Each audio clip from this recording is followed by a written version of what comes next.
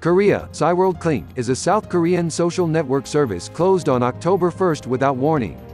According to the Korea Times, those who invested in Cyworld's cryptocurrency Clink have been concerned whether they will be able to retrieve their investments, as the former most popular social media site is facing a business shutdown, according to industry officials, Monday. The social media platform, which had its heyday last decade, shuttered its services October 1 without giving any notice.